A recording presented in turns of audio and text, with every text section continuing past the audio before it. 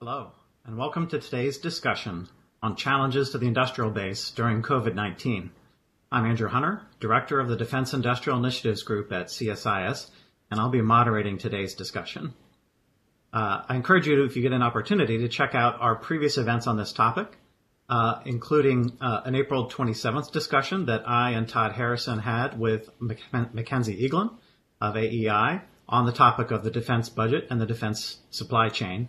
And I also encourage you to check out our COVID response updates at our Defense 360 microsite at CSIS. And I want to let you know that this event was made possible by general support to CSIS. We're very appreciative of all those who support the center and allow us to put on events such as today's. I'm joined today by three very influential industry CEOs who can walk us through the view from industry, from the folks actually managing through this crisis with the industrial base. What I'm going to do is introduce each of them in turn, and they're going to start by just giving us a brief update on the view from their vantage point in industry of where we are today. Then we're going to move into an interactive discussion of four key topics. First, COVID impacts on operations. Second, effectiveness of the government's response. Third, implications of the war of this crisis on the war for talent. And last, risks and opportunities for the future. We will be taking audience questions at the end of our session, and you could submit those questions through our event page. There's a link on the event page to a Google form where you can submit the questions, and I welcome you to do so. I'm going to begin the session first with Mitch Snyder. Mitch is President and CEO of Bell and a member of Textron's corporate leadership team. Prior to his current position as CEO, he was the Executive Vice President at Bell for their military business, all of their government programs. Before that, he served in leadership in a wide variety of manufacturing programs at Bell, including the V-22. And his background in industry stretches back to some time with Lockheed Martin, where he worked in the F-16 office and did a significant amount of overseas sales work. It's probably worth noting that right at the beginning of much of the shutdown activity around the country, Bell was awarded two major contracts by the United States Army in their Future Vertical Lift program for the FARA and FLRAA programs. And so it's a pretty unique perspective for a manufacturing company beginning this struggle with two big wins in those competitions. Mitch, if you wouldn't mind just kind of giving us a few minutes of thoughts on your perspective at this point in time. Yeah, great. Thank you, Andrew. And, I hope that everybody out there is still safe and healthy and getting through this pandemic. Very, very much concerned about everyone, not only in the panel, but also out there in our general audience. So thanks for having us. As you know, Bell is an innovation technology company. We've been creating flight for about 85 years. In fact, we're going to be celebrating our 85th birthday this July. But we're also, as you mentioned, a manufacturing company. So most of our revenue comes from what we make and sell. So as we entered this pandemic, we were designated an essential business, which means we need to come to work and continue to execute. As you mentioned, we also won two major contracts, which we were very excited about. Probably didn't get as much fanfare as you would normally because the headlines were really around COVID, but we were very excited to win those and support the Army and their modernization. But as we entered this phase, we said, hey, we've got to be really deliberate and proactive in how we handle this. And we really set down three objectives that we want. First and foremost, we need to keep our employees safe. So whatever we do as we work through this, we've got to make sure our employees are safe. Secondly, we want to do our part and stop the spread of this virus. So we really need to do what we need to do in that area. And the third is we've got to support our customers. We have our military services that we support, the warfighters out there, as well as the first responders on our commercial side of the business with emergency medical helicopters and law enforcement, et cetera. So we said, hey, we've got to make sure that no matter what we do, we're able to accomplish that. And so we established a COVID task force. We wanted to make sure that we thought about everything, staying in touch with CDC, our government, local government, state, regional. We actually have offices in other countries. We got to stay in tune with all that. So we really wanted the task force to bring that together and make sure that we are doing everything we can, keeping everybody informed. We also established, I think like most people did, we complied. We got to work from home. So a lot of our office workers were out. So we had our office workers work from home. We actually do a discussion where I talk to all 400 plus leaders at Bell every other week anyway for 90 minutes. So we already had some of this IT and facilitation in place, and we just ramped it up so we could do this twice a week now and have COVID-specific discussions. So we enabled that. Again, working with government partners, clear guidance. I think the last thing that I did want to mention, too, though, is that the message to all of our employees was we can hunker down and try and weather this out, or we can really embrace this situation and understand what it is.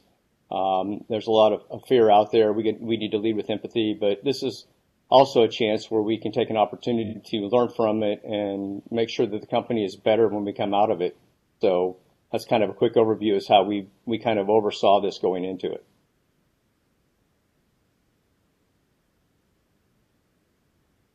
Thank you very much, Mitch. Thank you. And we'll turn next to Nazzic Keene, and I'd give Nazzic a brief introduction. Nazzic is CEO of SAIC and has been since August of 2019. Before that, she was the Chief Operating Officer of SAIC. Before that, President of the Global Markets and Missions Sector. And then before that, Senior Vice President for Corporate Strategy. So she's moved up the ladder quickly, but methodically at SAIC. So glad you could join us today, Nazzic. SAIC is a business that focuses very much, across the sector, but very much in the professional services area and providing direct support to military customers on military installations. So it definitely brings a very interesting perspective to this conversation and an additional perspective. Prior to her time at SAIC, Nazzic led the growth of CGI in the United States, its extensive growth, and she has a long background in IT and other high-value services for corporate customers. Nazzic, your perspective. Perfect. Thank you, Andrew. And thanks for the invitation to join the conversation today. This is obviously incredibly relevant and I know is taking tremendous mind share and thought from all of us on this call. It's also just an honor to be here with Mitch and Hawk to be on this panel. So thank you for that. As you're going to hear from all of us, living and working through the impacts of this particular crisis, COVID-19, on our society, on our workplace, has been challenging without question. Like every organization out there, we had extensive business continuity plans. We practiced them. We had them, drawn up. But I don't know that any of us could have planned for this particular event, that hopefully only happens every 100 years or whatever they're contemplating. But I will tell you that I'm really proud of how SAIC has really stepped up and moved very quickly. Much like you heard, our number one priority, the day we started contemplating how to navigate this was the safety and well-being of our employees.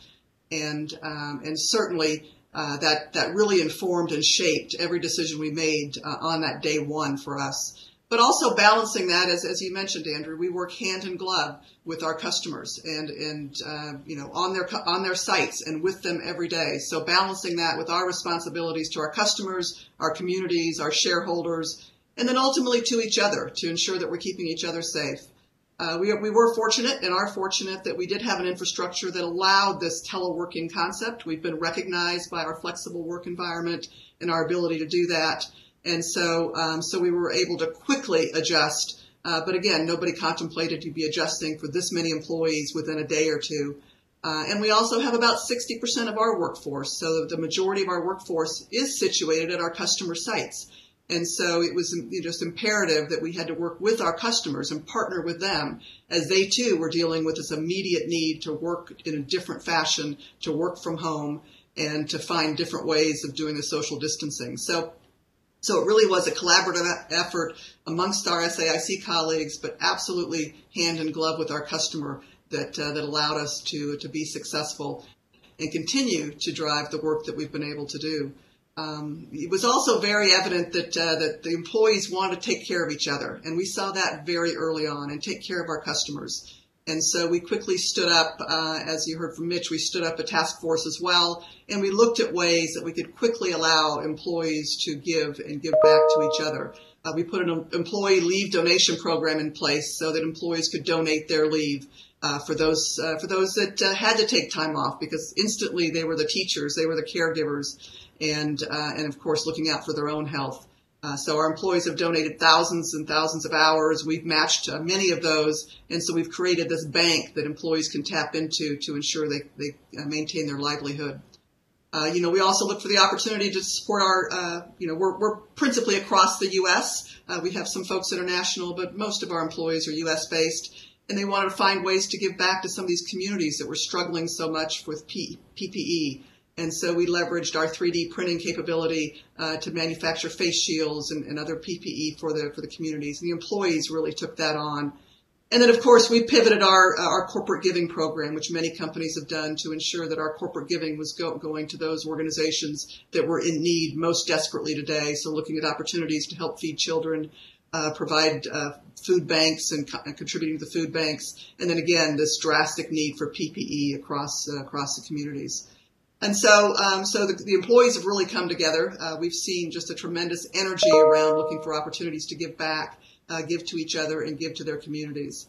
We've also seen an increase in some of the stress levels in our employees. There's the stress that comes with working from home and the challenges that are on many people, and the pressures that come with social isolation. So we've also looked to tailor our wellness programs to ensure that we can take long-term care of our employees. So it's been an incredibly busy few months. On the day that mid-March, when we sent everybody home, so to speak, was also our first day of implementing or integrating an acquisition that we had just concluded, Unisys Federal.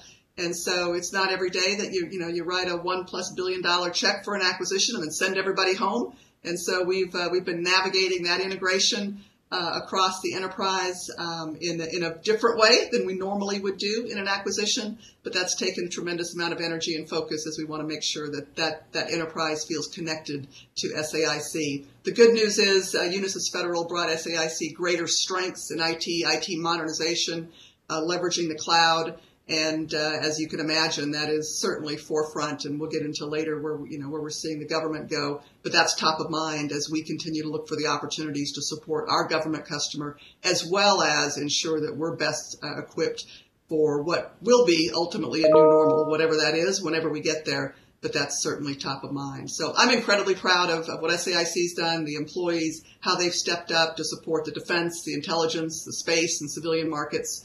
And we'll continue to look for ways to support that. I do want to take just a quick second and thank General Hawk Carlisle and the NDIA team for supporting this industrial base and for advocating the well-being and livelihood for all of us who continue to support the incredibly important missions of the DoD and the other, certainly the other aspects of the federal government through this pandemic. It has been a tremendous partnership, and we look forward to continuing to do that as we all navigate this crisis together. So look forward to the questions and the conversation, and thank you for the invitation to be here. Well, thank you, Nazzic, and that's a great transition to General Carlisle, General Hawk Carlisle, U.S. Air Force retired, who is President and CEO of the National Defense Industrial Association, and has served in that capacity since June of 2017. Prior to his current position, General Carlisle was, as I mentioned, a U.S. Air Force general, formerly commander of Air Combat Command and also commander of Pacific Air Forces. And as I went through his extensive resume on the NDIA website, I noted that it seems like he's held almost every job in the United States Air Force over the course of a 39-year career. So absolutely amazing background. He's a U.S. Air Force Academy graduate and has several additional degrees and certificates, including from Syracuse, MIT, and George Washington University, as well as some of the staff and war colleges within DoD. So again, I also experienced a little bit of education envy going through your background, General. Thank you so much for joining us. As Nazzic mentioned, NDIA has been a core part of the industry groups that have been working with the Department of Defense leadership during the COVID crisis to address, identify, and anticipate and mitigate some of the challenges. And General, I'll turn it to you next. Well, Andrew, thank you very much. I appreciate it. And again, I got to tell you, I'm incredibly honored to be on this panel. Thank you for the invite. And with Nazzic and Mitch, two incredible leaders in the defense industrial base, two great companies, Bell and SAIC. So it's an honor to be here. I think your lead in to me is one my mother would be proud of. But I think the notion of all the jobs I held just means that I'm old and I hung around a long time. So it was an honor and a privilege to serve, and it's an honor and privilege to be where I'm at now. So, NDIA, we're a nonprofit 501c3. We represent small, medium, and large business. We want to bring together the defense industrial base that's critical for the support to the warfighters. Ultimately, I think everybody on this call wants to make sure those young women and men out there serving our country are given the equipment, the training, capability to do the mission we ask them to do.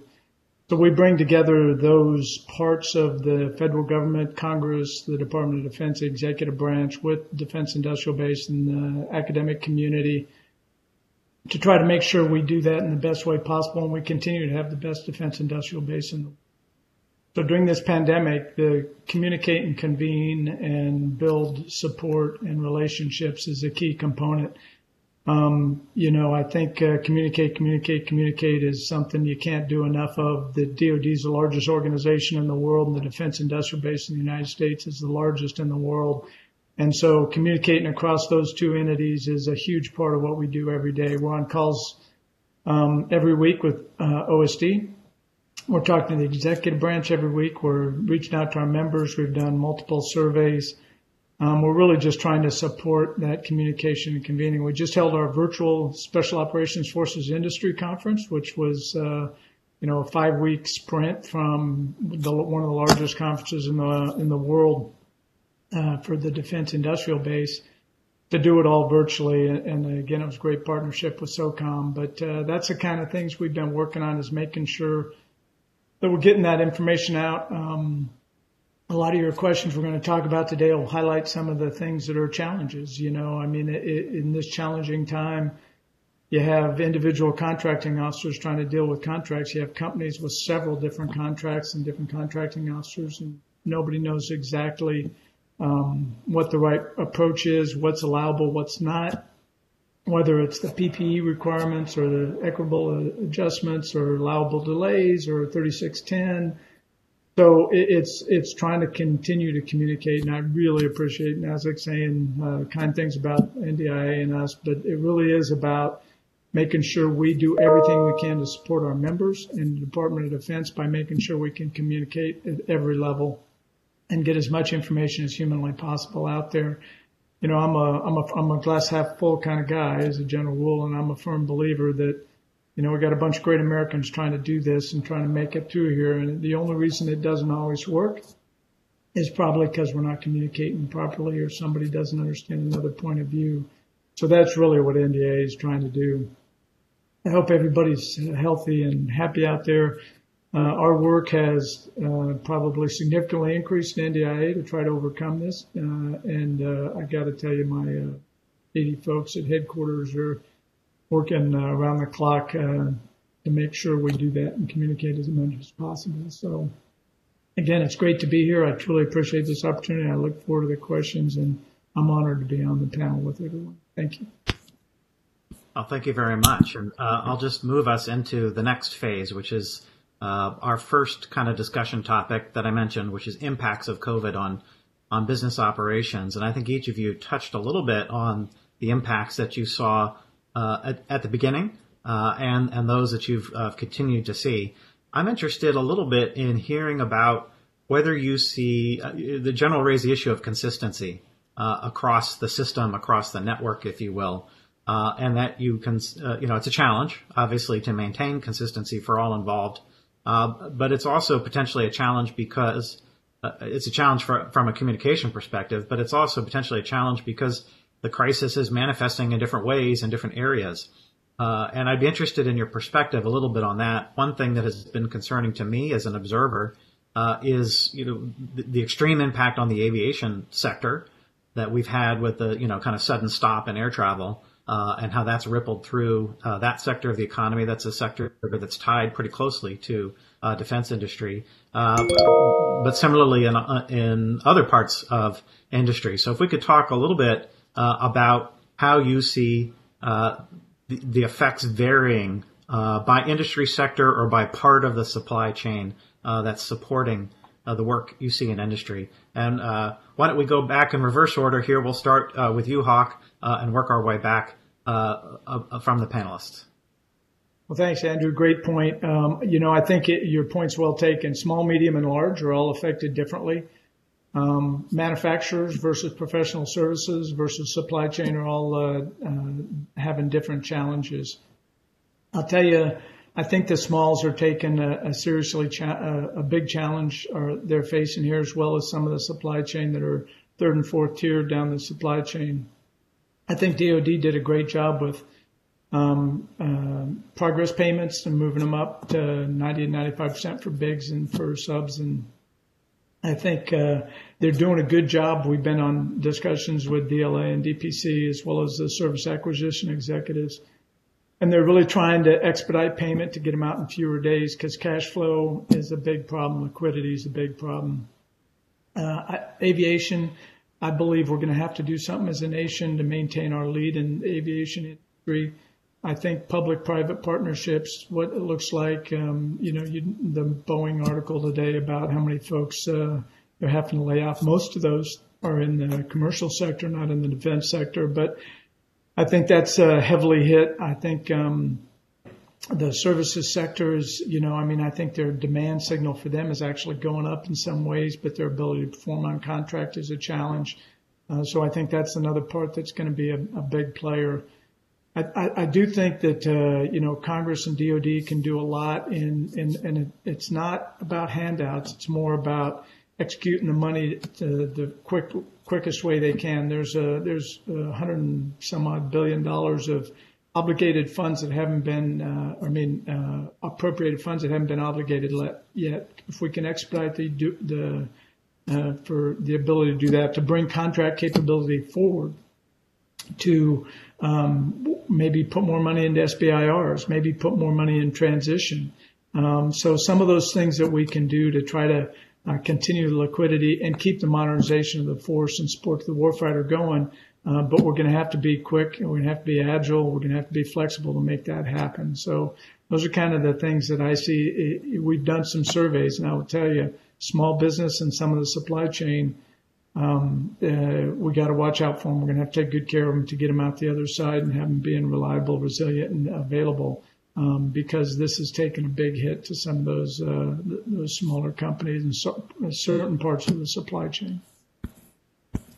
Yeah, and thank you for mentioning those surveys. I should mention, as a researcher, it's incredibly valuable to me to have that real-time data coming in from the industrial base. That's a great thing for if folks haven't looked at them to explore. Nazzic, how does it look from where you sit? Yeah, so I just have to agree with everything that Hawk said. I think a couple things that I'll add. You talked about consistency. And certainly, there was zero consistency because none of us knew what to do on day one. So I can tell you that over the course of the last, whatever it's been, 60 to 90 days at this point, because of organizations like NDAA, because of organizations like PSC, some of the work that and leadership that Ellen Lord provided in really trying to, get some greater consistency, we are in a much, much better place as it relates to guidance for the contracting office. But with that being said, there's still, there's good guidance, but there's not a lot of specific rules in some cases. And so it's left to some interpretation at the contracting office level. And I think you touched on this earlier that, if you've got a contract in the same office, you might get two different senses of how that's going to navigate. And so I think there's still more work to be done, but we've made great progress, and I appreciate everybody's work in helping make that happen. And not only for us on this side of the equation, but I think it provides immense clarity and help to the contracts office as well, because I too believe that everybody wants to do the right thing, and everybody's trying to navigate this in the best possible way for ultimately the customer or federal government. And so I think we've seen a lot of good progress on the small business side. I could not agree with you more. In cases where we get accelerated payments, we are trying to aggressively push that out and to make sure that our small business communities can navigate this. We're fortunate, all of us represent organizations that are of size or scale that we will weather this. But there are a lot of companies that may not. And I think and a lot of those companies bring great innovation, bring great thought leadership. And I think to the extent that we can, that we can work together to protect this ecosystem is a good thing. The other thing I'll note for a company like SAIC, because DoD is certainly the significant portion of our revenue, but we also work in the intelligence community, and there's some different nuances that come with working in that, where you've got, just the nature of that business. We work for civilian agencies, and again, every agency might have a different approach to how they navigate this. And so I think the consistency is much better. I think there's still some work we can do, and especially if we just fundamentally believe, which sounds like what we're hearing, that we're going to be navigating this in some form or fashion for the next several months or whatever that might turn out to. But I think in general we've made good progress, but look forward to some more. Thank you. Mitch. Yeah, so if you look at what we're doing here, interesting enough, we're very fortunate in the fact that, we've got a commercial and military business, and much of what you see happening on the commercial aviation side of the business is also impacting us on our commercial helicopter business. And so we have seen that market get really soft on us. It's interesting enough that the issue we're having early on was deliveries. It wasn't that anybody was canceling any orders. It was we couldn't get the aircraft to them. They couldn't fly over to get them. We couldn't transport them to them. So that made it impact up front. But then the orders are softening for next year's. But again, back to the fact that we're balanced. We have a military business that's very strong. And as the panel associates here mentioned, Hawk and Nazzic, that, the government did accelerate those payments for us. And, like I said, even though it wasn't consistent across all the services or different contracting agencies, we did see a big influx of cash flowing into us as a result of those to our military contracts. And again, we did the same thing everyone else has done. We got to flow that down. And interesting enough, we contacted over 1,000 suppliers individually. We actually brought additional folks on board. We wanted to actually talk to them personally. So we reached out and called everybody individually, and at this point right now, we have 90% of our supply base is still working, which is great, and work through that area. So we know exactly down to the handful of those that aren't and what we need to do to work around those particular issues. We also have big factory operations in Canada and Mexico. So we really had to work closely with Commerce, State, DoD, others to make sure those extended supply chains into those countries were also deemed essential and working. So we worked with the government on that as well. So again, I think the action so far has really been very positive and allowed us to accelerate that military business, cover our downside on the commercial business, and keep the supply base working. And like I said, we're still monitoring them all closely right now. We do have, we're still working on like different withholds. Are those going to get pulled forward? We have seen some movement in definitizing contracts a little quicker than we had seen in the past. So I think it's been very, very proactive and very positive so far. That's good to hear. Are there under the radar things that are, Mitch, you kind of raised the issue of the international supply chain, and that was one that kind of snuck up, I think, on a lot of folks. That, when states in Mexico might have had different guidance to their defense industry than what we saw here in the United States, that was hopefully fairly uniform. Although, that depends a lot on states to follow federal guidance, which they don't have to follow in many cases. But my understanding is in the U.S. case, by and large, states and localities did follow the recommendation that designation of defense industry as critical infrastructure, which was very effective. But, different rules apply, obviously, when you're looking at Canada, Mexico, and international supply chains. That's an issue. You've addressed it a little bit. But are there other kind of under the radar things that have popped up that, as Nazzic indicated, this was not something that was in some ways planned for, but which is wholly new in many ways that came up and got us. So what are the kind of the under the radar things, Mitch, if you wouldn't mind starting? Yeah, no, I can just add a couple things here. One of them, again, like you said, we mentioned is how different each region, different countries were addressing the situations. And so I think as we establish this, we got to look not only, even across the U.S., even California at times were still shutting down essential businesses that were providing parts to. So we really had to get that guidance out to everyone. And again, the government really worked with us to help provide that additional guidance. But you're right. I mean, even in Mexico, for example, the federal still says, aviation is not necessarily an essential business, yet the state of Chihuahua says, hey, we need you to work. So we've been navigating through all those situations. And I think, as we look I'll throw one out here and I'll turn it over to the rest of the panel, but, as you start thinking through, we start saying, okay, now as the economy's opening back up, how are we handling that as we go through? So some of the under the radar is, even though maybe we're opening up, but is the child care centers opening up at the same rate we are? So there's other things that are a little more, you wouldn't say were the direct impacts, but they are indirect impacts to how our employees get back to work. So those are some other things that we're monitoring as we figure out our return to work plan, in addition to what you would say, okay, but it just doesn't, we're opened up, get back to work. There's still other underlying issues that we're having to address out there. Plus, we don't want a second wave to hit. So we don't want to change too many variables at once. So as we start bringing our workforce back on and everybody's getting back out in the economy again, there's going to be more contacts that happen and then that get potentially brought back in our workforce. So we're watching that.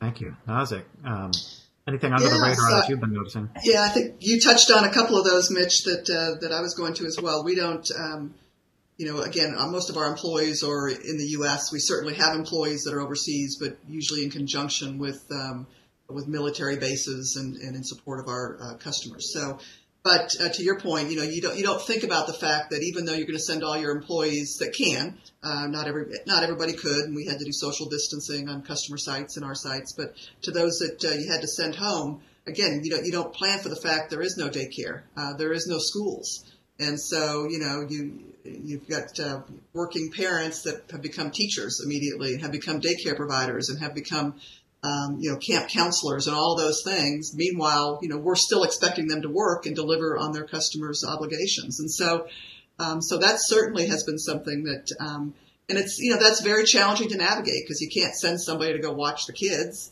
And so there, that's where it just becomes very important to have the flexibility in the work model and the flexibility in how they deliver their work and what hours they work and how they get that done, and flexibility to tap into some additional leave options and things like that. Because again, it's just not something you tend to contemplate when you're planning for some of these scenarios. So that certainly has been something that we've navigated and tried to provide as much flexibility as we can for the workforce.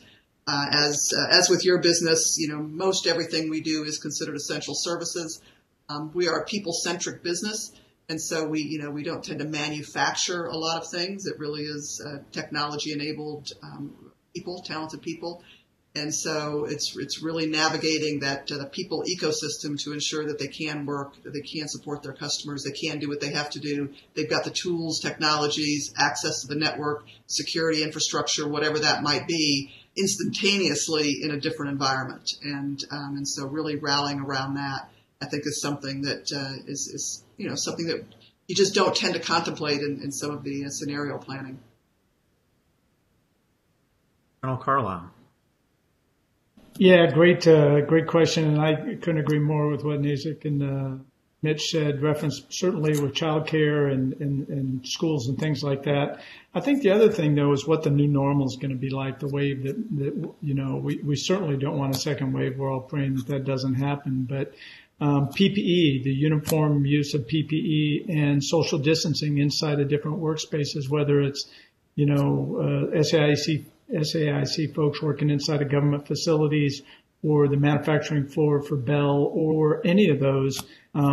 What's it going to look like in this new normal is, you're only going to be able to have half the people there at any given time. You're going to have to change your schedules. Are you going to be able to produce on time? Is you're going to get an allowable delay? What's an equitable adjustments? What's an allowed expense? Is going to be a challenge as we go forward. And we talked a little bit about consistency. And again, I give government a whole lot of credit, but consistency across, what's acceptable PPE, when you go into the workplace. Is it is each place going to deem that differently? Or is it all the same? Who's going to pay for all the PPE that you have to use? Is that part of an allowable expense? So all of that is part of the discussion I think we're going to have as a new normal. And then the last thing I'll add to that then becomes one that I think much of industry is really concerned about, and certainly small business, is liability. If you follow the CDC guidelines, you follow the guidelines of the PPE for the government entity that you're working for, you go into the workspace, and somebody, you hope it doesn't happen, but somebody does get sick. And where's the liability? What's the liability coverage, and how do companies cover that? Again, I think, the bigger companies probably have a better capability to do that, but some of those small businesses are forward. So, and again, government's addressing this, but these are some of the challenges, the under the radar stuff that people are really starting to think about now and work their way through. Well, thank you for that. And you've kind of, I guess, made a great segue here into our second topic, which is the effectiveness of the government response. And Nazzic, I want to start with you on this question. We've heard about the accelerated payments and the designated of industry as critical infrastructure, which was what I was going to ask about, but I think we kind of covered that. Thank you very much for doing so. So I want to focus a little bit on the government's role as the partner to industry. Because, your company is a classic case that you're literally, sitting next to, in many cases, your customer in the same location, the same installation, in the same office building in many cases. So, it's obviously critical that the government's ability to be a partner and hold up its end of the relationship, be there. And I think obviously DoD is a tremendously capable, organization. It's proven that over many times in many instances. But they obviously had challenges of their own in dealing with this. So I'd be interested in your assessment of the government's ability to hold up their end of the bargain, if you will, to keep installations open, to manage them. Some of the issues that General Carlisle raised that are issues for industry or issues for DoD to wrestle with as well on installations. And obviously for, when we get to Mitch, the government representatives are in the plants, and you need that to keep things flowing. So if you wouldn't mind starting us off on this one, Nazzic. Sure, Andrew. A great question. I think, there's so many nuances in exactly that question. So I'll follow up on the General's comment about PPE. We're leaning forward, and we're going to require that all employees, SAIC employees, in public areas, so, the cafeterias, the conference rooms, the hallways, the restroom, wear face masks. What if a customer doesn't have that same requirement? Then how does that impact the employee? What choice then does the employee make? And so I think there's a lot of work yet to be done. But I think, I think, Hawk, it was you that said it's all about communication. And so I've had, tremendous opportunity over the course of these last 2 or 3 months to have conversations with many of our senior customers, because it is important to compare notes. How are we handling the social distancing? How are we handling sending everybody home? What rules are we employing to when you can come to the office and when you can't? And doing that in conjunction with the customers, in our case, is just the most important thing that we can do. And so that it's an open conversation, because at the end of the day, by comparing notes, by comparing best practices, you ultimately end up with a better solution than, in my opinion, either one of us doing it in isolation. So at all levels of our organization, we've just encouraged communication at the program manager level, at the contracts level, at the senior levels, whatever that is, to really look for the best collaborative approach. And so I think, Andrew, to your question, to me, it is absolutely about that, because as I mentioned, 2/3 of our employees are on customer site. And so it doesn't matter a whole lot what decisions we make about our headquarters building. It's important.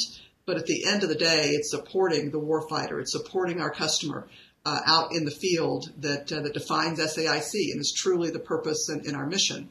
And so we have to come together. We have to have a common approach, and we have to do it for the well-being of the collective team, as well as being able to serve the mission. And sometimes, you can't do both of those in perfection. You have to get to a compromise.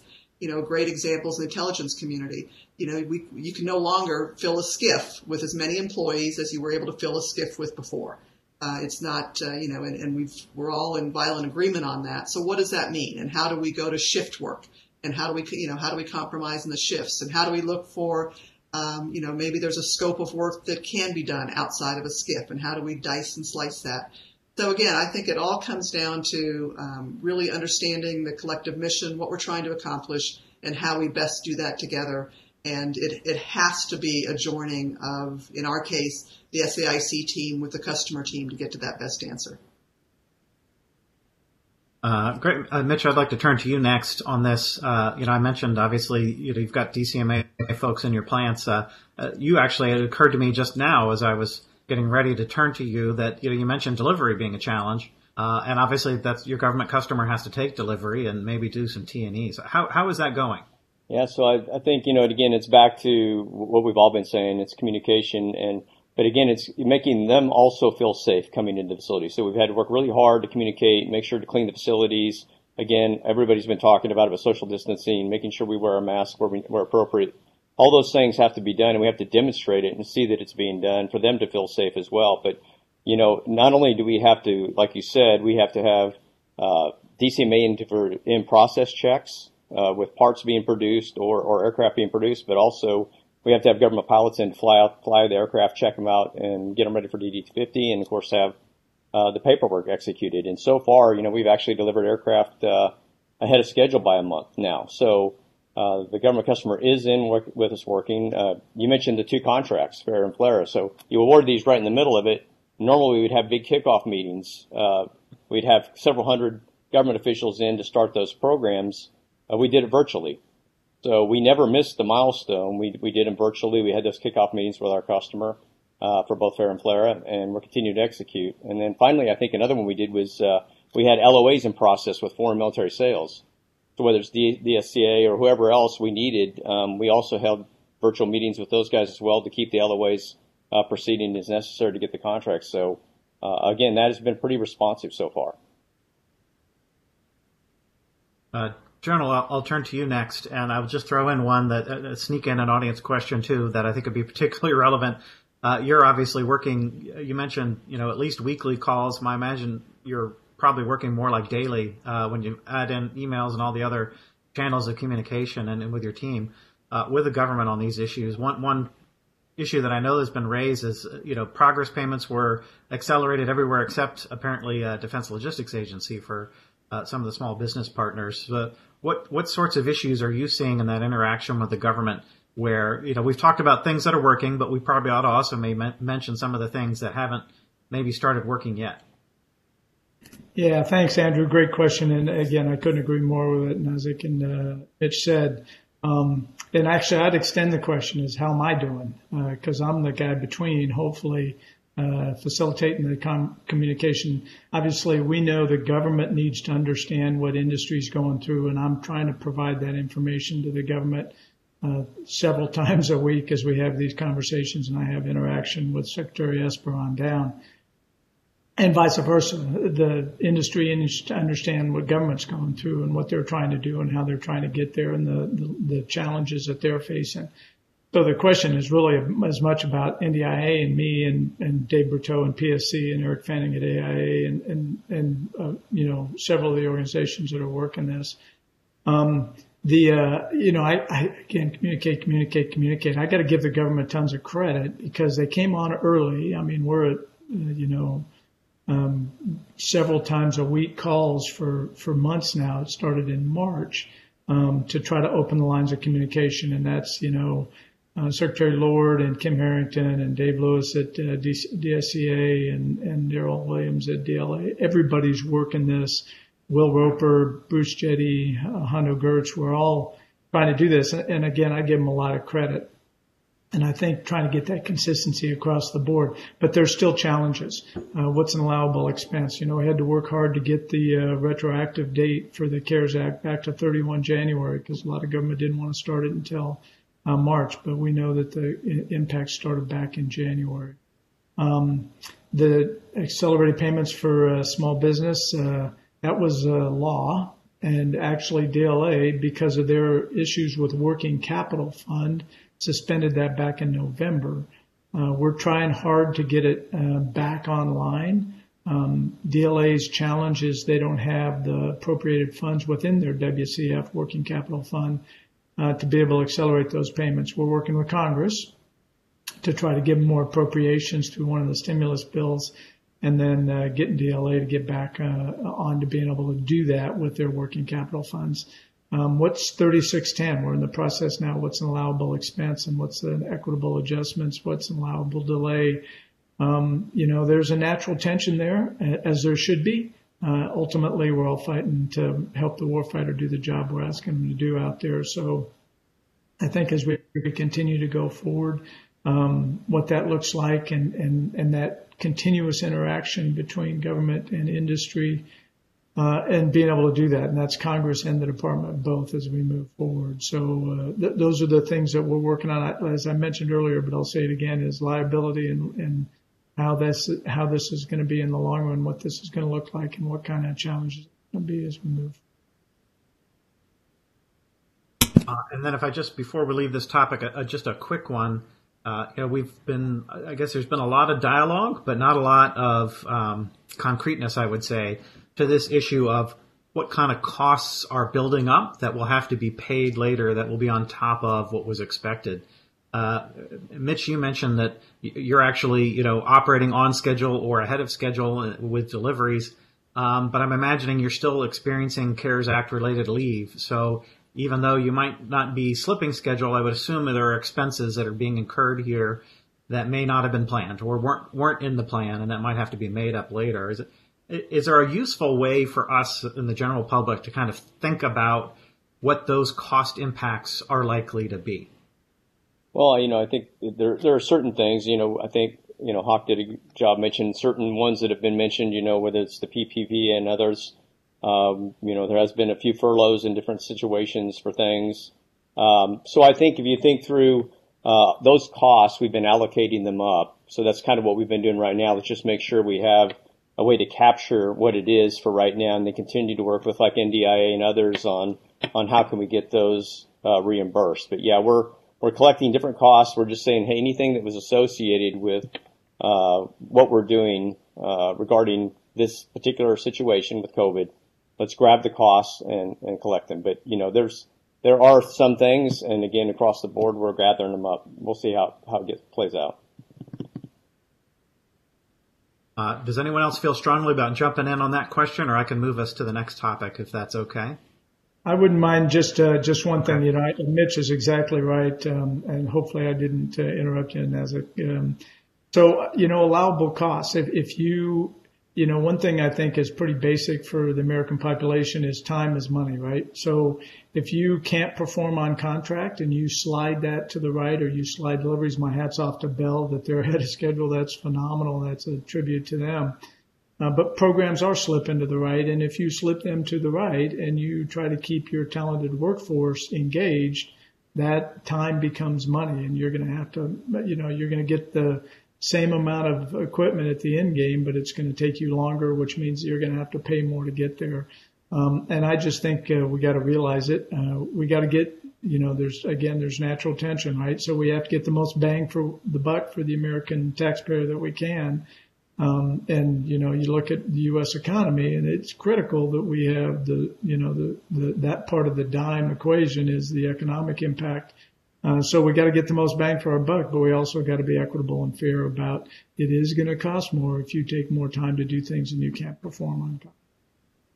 Yeah, I'll just echo exactly that. I don't have much to add, but in a people-centric business, as you mentioned, General, it really is around the time. And if the good news is the CARES Act took care of some of the elements of making sure people were ready and at the ready, and so we'll continue to manage that. But but there are aspects of being able to be ready, whether it's healthcare issues or additional leave, illness, things like that we continue to just navigate best we can. But I think it is around the concept of people's time is money, and how do you best ensure that you're collecting that data if and when you need it. Well, thank you for that. And I want to transition us to the third topic, which is on the war for talent. And I think we've got exactly the right people here to talk about this because, and Nazzic, in your case, your company is all about your people. They are essentially the product in many ways that you're selling. Yep. There's been a war for talent that the defense industry has been engaged with every other industry in the economy, but notably with some 800-pound gorillas like the tech sector and others who can pay very well and are now gargantuan, corporate giants that are tough competitors in this area. It strikes me that this current crisis that we're going through is going to be something that obviously we're in it, and we don't know how long it'll last, so we may be dealing with it for quite a long time. But even once it eases, perhaps to some extent, it's going to be something that colors the way people think about their employers, their careers, their futures, how they want to live their life. So how do you see, at least I know we're in the early stages probably for this question, but how do you see this war for talent impacting, or this crisis, impacting on this war for talent that we're all engaged in? You want me to go first? Okay. So you absolutely touched on it. It is for SAIC. We're a technology integrator, but our basic and most valuable asset is our talent, and it is our people. And so we have been on this journey, as you mentioned, for the last couple of years. And I think in some ways, this, as with anything, there's goods and bads. And although none of us would ever wish for a pandemic, there are some positive aspects of where we sit today as it relates to the war for talent. First and foremost, we've been able to continue to hire. And so, that's great news. And so it's great to be able to provide jobs to people that might have lost their jobs in other industries, to be able to bring on great talent and to be able to the best of our ability, make our impact in the overall, economic challenges. And so we've been very pleased with that. We've moved, as with everything else, we've moved to a very virtual environment, virtual interviews, virtual offers. And in many cases, the people start virtually. They start, their first day of work is at their home. And so again, being able to navigate this particular work environment, especially as it relates to technology-driven jobs, has been an advantage for us. The other aspect that I know will resonate with folks on this call is that the type of work that we do, the mission-critical type of work we do, the purpose-driven aspect of who we are and what we do in serving the nation, is very important to people. And so being able to continue to do that during this pandemic and this crisis speaks to people in more than just the paycheck. It really does connect individuals to a broader purpose, to a broader calling, and to being able to really make an impact to our nation. And that has been something that I've had the privilege of talking with lots of employees that is always important to many. But as we sit here today, has been another aspect of how SAIC has been able to navigate this. So I am thrilled that we continue to see opportunity to hire people. We've been able to hire a couple thousand folks over the last few months, and we continue to have the technology and the tools to be able to do that in whatever the new normal is, but certainly in today's normal as we go forward. And to the extent that we can make an impact in certain geographies or areas and provide jobs, we're very, very pleased to be able to do that. Let me turn to you next, Mitch, because obviously with the contract awards, major contract awards, you're obviously in the thick, I would assume, of trying to staff up and execute. Now, you may have done some of that ahead of time if you're being forward-leaning and optimistic, but nonetheless, you can only do so much until you actually win a contract. So, how's that going? Yeah, I would say it's pretty similar to what Nazzic said. It's I don't know if it's because of the other industries that may be hurting at this point, but at this point, we've had no problem really bringing folks on. We've continued to meet our ramp and meet the staffing appropriately. But as she said, also, it's to me, our value proposition has got to be more than just, hey, I can pay you more. Again, we're going to have a shortage. We know we have a shortage. We've got to encourage the STEM down into our grade schools and into our high schools. We do a robotics competition, a vertical robotics competition, try and get kids excited. But it's come back to the mention of the overall mission. Do you get to support your warfighter? There's a fair amount of patriotism there. Our commercial side of the business, emergency medical, helicopters that go out and rescue people every day, or law enforcement. So there's a connection you need to get with the mission. But it's more of a whole package deal to come to us and wrap it around that, as opposed to just, hey, we can pay you more. So, and again, with winning these two big contracts, there's definitely a need of talent. And how many chances do you get to go design brand new platforms that the Army's going to fly for the next 40 years? And so there's some excitement around that, as well as on our commercial side of the business, looking at air taxis, different kind of propulsion techniques. So again, it's the excitement of what you're doing and the excitement of the mission that I think right now is still drawing. So we've not had a problem yet. General Carlisle, anything on the kind of the war for talent perspective? No, I'd agree with what both Nazzic and Mitch said. That there is a one bright spot, and that is the fact that during this time, the Defense Industrial Base has been kind of a safe shelter with respect to essentiality of working and keeping people employed and staying on. So that's a positive thing. But I think the long-term outlook is, as a nation, we have got a workforce challenge, and we have got to address it both in STEM and keeping people excited. The Defense Industrial Base is going to deal with it in the future. I think everything that companies like Bell and SAIC are doing is critically important, and I couldn't reiterate more the value of you're doing something that matters. It's bigger than yourself, and you're making a difference, and obviously both Bell and SAIC do that every single day with every one of their employees. And I think, at the end of the day, people want to do something that's important, and that's the way that we continue to go after the challenges of talent and attracting them to the Defense Industrial Base, because it's critically important for our future. Well, thank you. And again, that's another great segue. I'm going to turn now to some audience questions. I will say our final discussion topic is risks and opportunities for the future, but hopefully our audience is submitting questions that are squarely in that issue set. So I want to ask those rather than throwing my own in at this point. So there's actually been 2 or 3 questions submitted about this issue of automation and whether the situation that we're currently in is creating a strong dynamic to increase automation to reduce kind of the dependency on human labor, I guess. Grim as it is maybe to think about that, but or maybe to reduce the need for humans to be in close proximity to one another. And that does seem like kind of a long-term risk or opportunity for defense industry. And General, if you wouldn't mind maybe starting us off, if you could, do you see among your membership a push for greater automation or a push to maybe talk to the government about opportunities to increase automation? Is that something, or do you think that's more of a longer-term issue at this point? No, I think the new normal is going to be different. I think automation's a big factor. I think industry has already been doing it. I'd venture to say that Mitch, when he talks about his manufacturing of these 2 new helicopters, the type of manufacturing floor that he's going to have is wholly different than what he had in the past. I mean, we are going to more automation. We in the United States military went to it in a lot of ways with unmanned aerial vehicles. Remotely piloted, where that was an automation. If you add in quantum and artificial intelligence as part of that, that goes up even more drastically. Unmanned undersea vehicles, UUVs, unmanned fighting vehicles for the Army.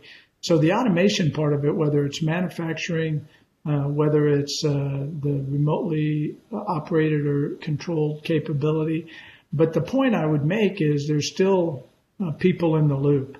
And so where you put them in the loop is just going to change. I think SAIC will be a great example of that because they'll provide some of that incredible expertise of putting people in the loop in the right place for automated systems and capabilities. So, what will happen, I believe, and what we found with RPAs and, the MQ-9s and RQ-4s were you could do with the same number of people, you could do so much more. You could control 4 different caps of MQ-9s all at one time and be able to provide real-time ISR and delivery capability. You'll be able to do more with submarines for detection and understanding where your potential adversaries are. So I think, automation is going to be a big part of it. It's going to move people to a different part of the loop. And I think that's part of the quest for talent as we go forward.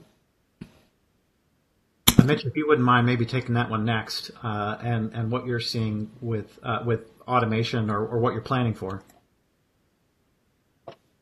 Well, Hawk said it. If you look at the way we build things today, it's going to be hard to switch over. All those processes were certified by the government agencies, so the way we build those products, they'll play out. Now, that's not saying that new things that we're coming up with in terms of automation we can't retrofit back in, because we can, but in fact, we're breaking ground here in the next month or so on our new Manufacturing Technology Center, which is going to be our showpiece for how we're going to have automation and robotics build these aircraft in the future. So we're actually moving that way. You have to move that way. Really what enabled it was the whole digital the digital thread and digital design of aircraft, the fact that, now that we have those all in that space, makes it much easier to build the tooling and the machinery to actually perform those tasks, perform them at a high rate and also at high quality and lower cost. And so that's kind of the direction we're moving anyway. And again, we're looking at what we can retrofit back in, but that's where we're headed with our new products. Nazzic. So I think the only thing I'll add is I totally agree with Hawk, what you said about where the labor is in the stream, so it doesn't it just changes what people are doing, and I don't think we have any choice as a nation is to adopt technology, to adopt automation across many aspects of what we do. And the way I view it is it's a force multiplier. It allows us to be so much better and do so much more with the tools and technologies that we have. And so I view it as a very positive thing. I think it's again, it will continue to put the demand on the war for talent, because you have to have people that know how to engineer and deploy the automation. But it's absolutely a force multiplier and a must do for our nation. Well, thank you. We're coming up to the end of our time here, but I did want to try and fit in one more, and I don't know how long it'll take to answer because I don't know how much you'll want to say about it, any of you. But we did get a question about the funding that was set aside specifically for businesses that are engaged in national security work. It was a $17 billion kind of special allocation under the CARES Act for essentially defense industry. Reporting would suggest that it's been allocated. Not that many companies have applied for it. I'm not being very articulate here, but that there's been limited take up on that. And I guess there have been a lot of restrictions on how it's allocated. So, General, I don't know if you've engaged in that debate about who should be eligible for that fund, but any thoughts you might have on whether there's reasons why maybe the industry hasn't engaged as aggressively on that allocation of assistance as we might have thought, and ways that it could be made better, perhaps. Yeah, I actually have, and I'll try to keep this short because I know Mitch and Nazzic will probably want to say something as well. But, at the end of the day, it was fairly restrictive. The rules that were put around that $17 billion for many companies, public and private companies, they would have a hard time taking that money and then following the restrictions and rules and still being good stewards of their company's futures as they move forward, for how long it would affect them in the future and what they were allowed to do in the future, whether it was future contracts, future access to capital, and how they did things. So, I think the restrictions, the intent was good, but the restrictions were too onerous in many cases. And so many of the companies, again, both public and private, felt like they would find other ways to make it work. Some businesses were, and for some businesses it would work, but I think the low request for it was because the level of restrictions and what it would do to those companies in the future. And, at the end of the day, we're a free market society and we have earnings per share, and companies have to be able to chart their future. And in this case, I think many companies, that money it would inhibit their ability to move into the future. And so I think if Congress could find a way, working with the department and the defense industry representatives, to lighten up some of those restrictions, that may be. Thanks. Mitch, Nazzic, either one of you want to speak to the $17 billion fund? I can jump in real quick here. I think, and maybe it's just, again, we're a very fortunate situation right now with the supply chain still working, everything working. We actually had the best first quarter we have in the last 2 or 3 years, and we're having a really good second quarter right now, and our productivity is actually up. Absenteeism is down from what it normally historically has been. I think everybody's coming to work. They're focused on work and getting it done. So honestly, we didn't need any financial assistance. We're doing very well. I think the bigger question is what you had earlier is as we start to experience delays, maybe one of our supply chains shuts back down again, or there's a second wave and things hit us again. As that starts impacting our business and the cost in our business, is that going to be allowable or not as we try and get reimbursed? But, again, we're delivering ahead of contract and we're very productive right now, so we just didn't need that assistance. Yeah, Andrew, I would just echo that. I think again, the vast majority of our employees are serving their mission every day. They might be doing it from a different location. They did it 3 months ago, but they're working in partnership with their government customer, and they're delivering on the mission. And so, I certainly wouldn't say we haven't been impacted. I think, every company out there in some form or fashion has been impacted by this pandemic. But in general, we continue to do well. We continue to support the missions, and our employees are working. And so we're very, very fortunate to be in that situation. Well, thank you for that. And Nazzic, I think you're going to get the last word here other than my own. So I just want to thank very much everyone for tuning in today, for joining us for this discussion. For me, it's been incredibly helpful to get such a detailed insight into different sectors of the defense industry, how they're being impacted by the COVID crisis, and how to think about possibly some of those trends in the coming months and beyond, and how that's likely to play out. And so very helpful. Appreciate all three of you very much for joining us today, especially with giving us some of your valuable time in this challenging period. And for those who are viewing, again, I'd thank you for tuning in. Do check out other products, if you can, on the CSIS website that are looking at COVID across the economy and across a whole wide range of issues, and specifically our updates on COVID and its impact on the Department of Defense. I look forward to seeing you again in the future. Yeah.